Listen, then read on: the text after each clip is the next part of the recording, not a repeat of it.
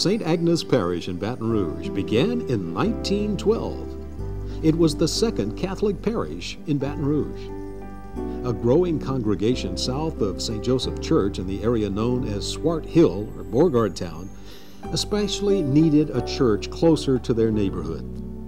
The first church at St. Agnes was built on the corner of East Boulevard and St. Maximilian Street. It remained a mission of St. Joseph Church until 1917, when St. Agnes was established as an independent parish. The new church at St. Agnes Parish was built in 1951. It's on the corner of East Boulevard and Mayflower. St. Agnes has an adoration chapel that's open Monday through Friday from 9 a.m. until 3 p.m. The Missionaries of Charity, Mother Teresa's order, is housed at St. Agnes.